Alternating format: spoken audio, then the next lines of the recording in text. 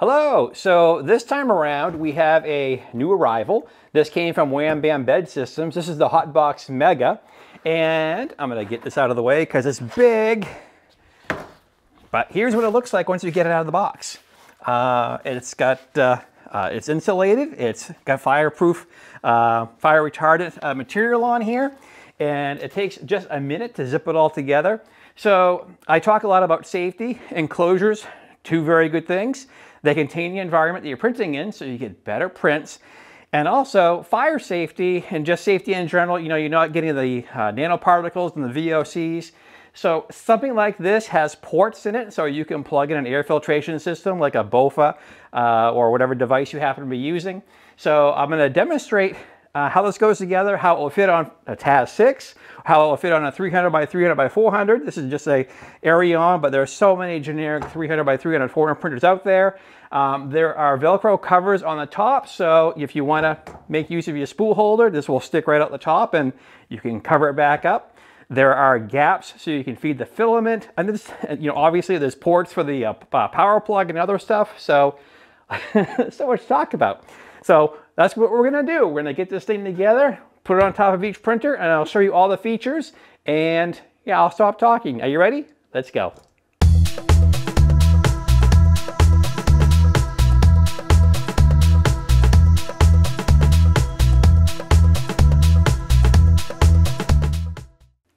Hey, welcome back, guys. Well, first of all, let me introduce myself. My name is Paul. This is my channel where nerdy is cool. I'm big into 3D printing. I upgrade printers, I review new ones, I do tweaks, upgrades. I've also got a full-size Lumen R2. Let's stop there. You get the gist. I'm a fairly nerdy guy. If you've never seen my channel before, and if you like my content, please go ahead and hit the button down below and subscribe. I don't want you to miss any of my cool videos. So, this came from Wham Bam. Let me get this up here right now. This was sent to me free, so no money has been exchanged. They just said, here, try it, give us an honest review, and let us know what you think. So that's what I'm doing.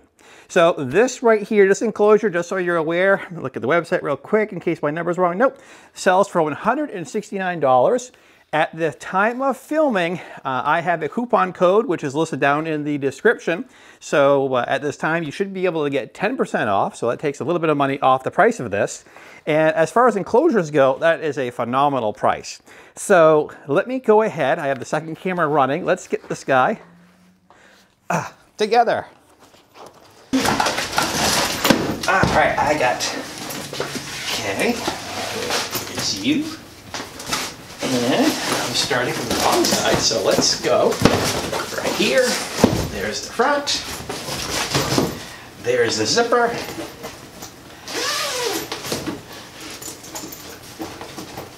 Nope. There's one. That's the one I want. And bring it down the back. I should have the clock going to make sure I'm getting this done on time. Okay, there's the zipper.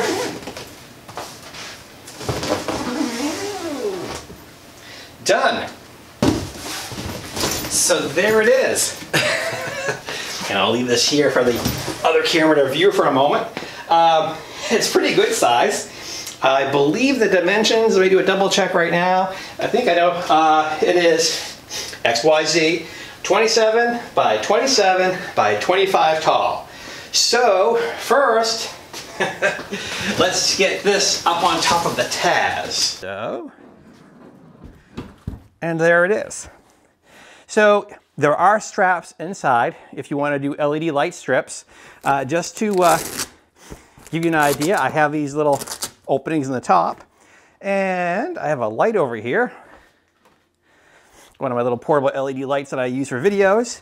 And let's go ahead and throw you in here just so you guys can get an idea that, hey, here's what it looks like when it's lit up.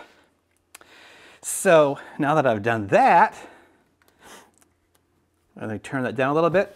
So back here in the back corner that I'm pulling this up for right now. All right, so we have an opening in the back here, and I have my BOFA 3D Print Pro, so I could easily stuff him in there. And of course, BOFA offers a couple of different editions that you could 3D print. So if you wanted to have that be longer or what have you, but yeah, it just plugs in that easy. Now, I'm gonna get the BOFA out of the way here because it's big. I mean, you can improvise your own spool holder up here, but one of the things I like to use is I like to use these guys. These are the poly boxes. So you can easily set this guy up here. Like I said, I mean, it's got enough room. You set it wherever you want, or put it beside the enclosure if you want, and just use a bowding tube to feed the material into the lulz bot. And again, I have all these Velcro panels to do all that. So you can move that around as you need. As a matter of fact, I'm going to keep a couple of these tugged out. So when I put it on top of the other machine, it's ready to go. So, now the lulz bot tabs can be a difficult thing to find enclosures for. A lot of them, they put an enclosure in the front and the back, but it never really quite seals it up very great. But this, I really, really like. The other things I wanted you to be aware of is here on the side, here, and in here are openings. So if you wanted to work in your, any of your cords or filament feed, whatever, you could do that. The back also has an opening as well too. And on the other side, same thing. Opening there, opening here. And let me get in front. And there you are. You can get inside the machine. They also have built in, this is one of the humidity temperature gauges as well. It takes the LR44 batteries, I believe, and mine came with them in the bag. So they say on the website it doesn't include it, but mine did. So hooray! Let's put you on top of the other printer.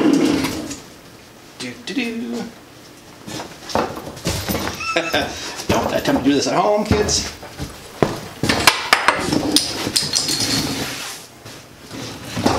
Ta-da!